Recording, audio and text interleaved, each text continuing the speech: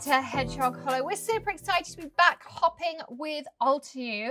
Now, when today's video is over, you're going to want to make sure you hop to the Hedgehog Hollow blog. Links in the description below. Not only do we have a brand new website for you to check out, but also we have fun giveaways to go with this.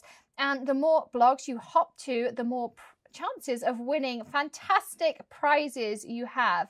But today Altenew are launching these awesome brush marker refills, and I have tons of them to share with you. You can see some here. There's even more colors stood up for me to share with you, and I'm going to show you 5 different ways to use them in your crafting. So lots and lots of inspiration. Now, these marker refills are meant to go in your really lovely markers here. Now, I did a video a while back, again, showing you lots and lots of different ways to use these brush markers in your crafting. If you missed that, check the video out, of course, after this one in that top right-hand corner. We will link it up in the blog post too. There's a few different sets of these markers that you can use. There's a spring set, I think there's a winter set, and there was like the original basic set. But really great to use, really fun color selections. But the refills, of course, are designed to refill your pens. But today I'm going to show you some really different ways you can use them as part of your crafting. So the first thing I want to do is grab a piece of watercolor paper, and you can use whatever your preference is. And I've got some here. I also have pre-cut a few things ready to go. So this is a leaf medallion. I wanted to show it to you in large and in a small version here. So I'm just going to grab a wide brush, and I have my rinse well ready. If you've never seen this, it is the most awesome tool, because every time I press this plunger, it empties out into the tray below and it refills automatically from this canister with clean water, which is just super cool. So I'm going to just pop this all down on here. And you can do any color you like, but I just want to make sure that this is wet. And I'm going to do the same on my medallion. You could do it on a full piece and then die cut it afterwards. But just for time in the video, I pre-cut my watercolor paper with that beautiful leaf medallion die. And I'm just going to choose a couple of colors to work with. I think I'm going to go with Purple Wine and Lagoon. So inside the boxes, they have their refills just like this. And I'm not going to keep the boxes afterwards. They just happen to all come in these cute little boxes. And my trash is down there. And I'm going to squeeze some out onto my Easy Clean mat. Just like this. So you can use them direct, or you can use them in the pens, of course. And I'm going to grab a second paintbrush because I want to mix up my colors. This one, screw it back on. And so I'm going to pick up some of that Lagoon first of all, and I just want to make some fun backgrounds. So I'm just going to dot the color around, no real kind of pattern to it. I knew these colors would mix nicely to make pinks and purples and, you know, all kinds of colors. So that's kind of my aim with this, just to make some random colors so it doesn't have to be anything super difficult, but I kind of wanted that tie-dye effect in here. And now what I'm going to do, which is kind of the really fun part of this, is I'm going to grab my water bottle back here, spritz them because I want it to be reasonably wet, and I also want to clear some space because I need that back there. Grab some rice, just regular cooking rice. And when I asked upstairs, do we have any rice, everyone kind of looked at me a bit strangely. And all you're going to do is throw some rice on your project. Now the rice is going to absorb some of your watercolor. You can throw a little or a lot on there, and we're going to leave this to dry. That's why I wanted to do this one first. So if you ever come to dinner at my house, I do keep rice in the craft room. Yes, I do. I also keep salt in the craft room, bleach. Now this is the coolest part. So you see how I have this really dirty purple water, and now I empty it out and my water refills clean, and I don't have to go and change my water bowl. Isn't that just the coolest thing? So now I can make it blue, and I can empty it out, make sure it's nice and clean, and it refills clean. So that's what the rinse well does. As always, of course, we'll link all these cool tools up for you. But I'm just going to pop this over here to dry. But that's all you want to do, is just leave it over there. The rice is going to absorb some of that water and you're going to get some cool textures in your project. Now, my next project, we want some cardstock again. And I'm going to choose a color. This time I think I'm going to go silver. And I'm going to go really simple. So I'm just going to give this a little bit of a shake because I think it has a little bit of pigment in the bottom. So I want to make sure I pick up any of that. You can see there's some mica and stuff in here. I don't think it's got a metal ball in it. So I just want to make sure I give it a good shake to mix everything up. Just like this. Like there. We're nearly there. Good shake. There we are. And then I'm going to put some down just like that. Again, don't need a huge amount. And then I want to use a round brush, thinking not too thick, not too thin. I'm going to freehand something. Kind of feeling brave here. Not my speciality. And I also don't want it too wet. So kitchen towel to the rescue. I'm going to just dampen it off a little bit. Pick up some of your ink, and then I'm just going to drag my paintbrush across for a straight-ish line. And ish is kind of important in this one. And you're not going for perfection. You are going for thick, thin, just organic stripes. And that's going to add to the list. So what I do is I'm stabilizing my hand with my little finger, with my pinky, and I'm just dragging, and I'm letting the brush go from thick to thin to thick because I want it to look like an organic stripe. And you see how that gets dragged across. And if you need to, you can pick up some more paint and you can go over the top. So you see, really, really simple. If you find it easier, you can go up in the air. And I always start left to right because then you always kind of start in a different way to how you finish. And we're going to use this as a really, really pretty background. And then that's it. Really simple. We're going to mount all of these into cards. I'm going to show you how the finished cards come out too. I'm going to leave that one now to dry. So that was one idea I had. Now, the next idea I have to share with you is another really fun idea. And for this one, we're going to need a little bit of press and seal. And you all know I love my press and seal. You can also use saran wrap for this technique, or cling film. And you want it non-sticky side up if you're using press and seal. There is a difference. You'll feel the underside is a little bit stickier. Again, I'm going to go back and I'm going to grab some water. I'm going to clean up my water. Here we go. And you kind of want to remember where you put the water area. So I'm going to put mine here-ish. And then think about what colors you want to do. So I'm just trying to remember what items I had to go on top. So I'm going to go with the light turquoise. I'm going to go with some actually, I'm going to go Desert Night. I'm going to change my mind. And some Midnight Violet. Just because I happen to know that these two colours mix together beautifully.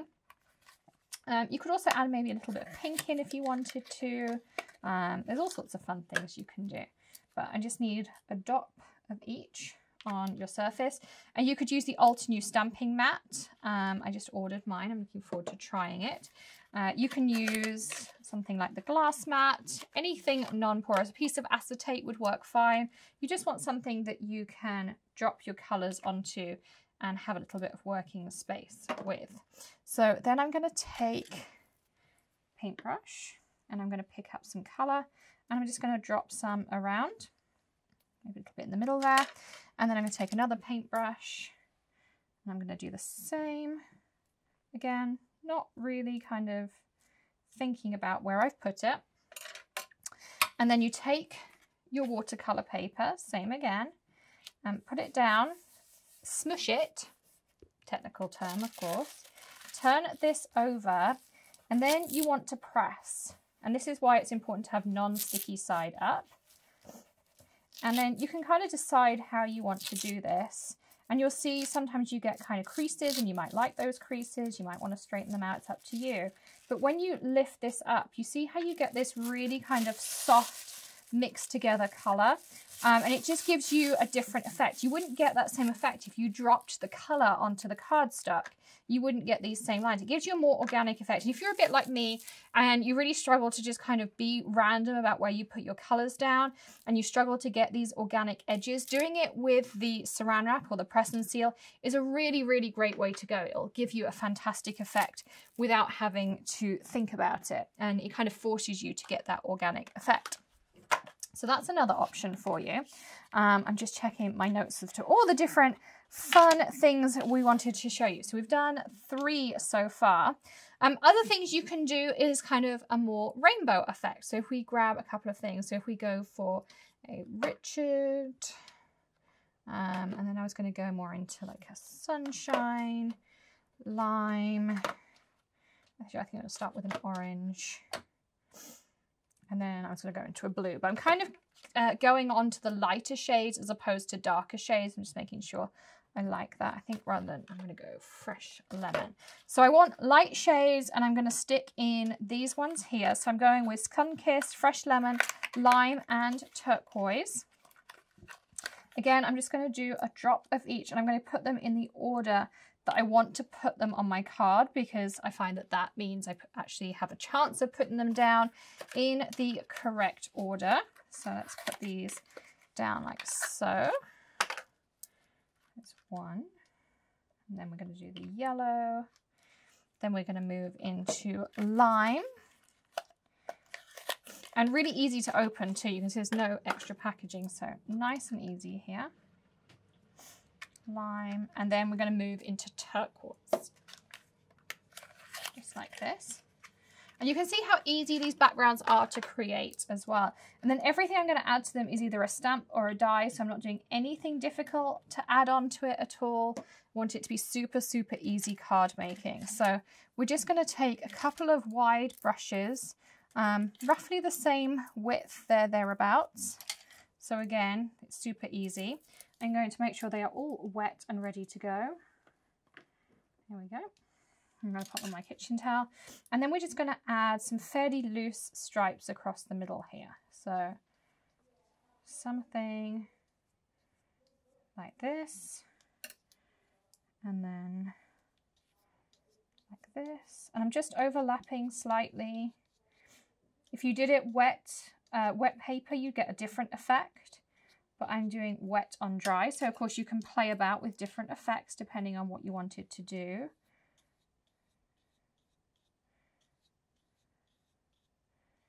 I'm just kind of adding that color block in the background. And then I'm going to add a blue block. Just like this. And so what I'm actually going to end up doing in the end is, I think this is my orange, I can test it, yes it is. Just going to extend my orange up slightly. Of course, I'm going to cut this cardstock down for mounting, so I'm going to add my element just over this here. And it's just going to be a really quick, simple, easy card. So you can just add color blocks like that in as well, then add a sentiment over the top. And it's super, super simple. And we love, love, love simple here. So we've done our stripes, we've done our rainbows. The other last one I want to show you is something just called a smush. So we're really used to doing smushed backgrounds. I guess it's the technical term we're going to be using here with our distress inks. But you can do the same with watercolors. It's not limited to distress inks. So let me show you what I mean. Let's pick out some other fun colors to work with. So let's grab some Sea Breeze. And I'm going to go back to that fun pink that we had. That's Purple Wine. Maybe that was it. All right, let's go to purple. And let's also throw in some dusk. Okay, so I'm going to throw 3 colors in here. I'm going to show you that you can absolutely do a smushy background. So I'm just going to throw a couple of drops down of one color. And then I'm going to throw down some blue. And of course, you just kind of want to make sure you know where you're throwing them. It's easier if you throw it on white, but I've kind of filled up my white here. And then again, I'm going to throw some pink or purpley pink down. Maybe you want to throw a drop of purple in there just so it blends in a little bit. And then just to help those colors move around and activate, I'm going to make sure I spritz, and you see as soon as I spritz, those colors already started to move. So watercolors react with water. So again, I'm just going to take these colors. I'm going to smush my way down. You can see one went out the edge. And then I'm going to do a pickup. And you can see I already created some beautiful kind of movement. You can go back in. You can kind of add to it. Maybe you don't like one area, but again, it kind of forces you to be more organic. If you're like me, as I say, I'm terrible at taking my paintbrush and then I'm like, oh, I just want that bit there, or those kinds of things. Like this one, I'd like a little bit more pink in. So what I can do is I can just dab some pink off to the side like this, and I can spritz my pink just like that.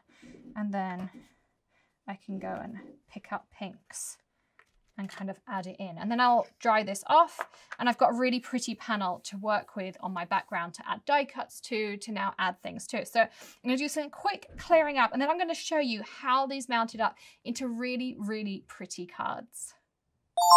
Okay, so we made some really, really pretty cards. I wanted to show you how that rice piece came out. So you see this really cool texture that you ended up with the rice. So I dried it with the rice on with my heat gun and then kind of flicked the rice off afterwards.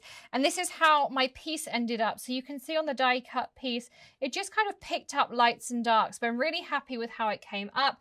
I cut some of the edge of this leaf mandala up as well. So I just ended then the For Someone Special, which is out of that leaf medallion stamp set that coordinates with it as well.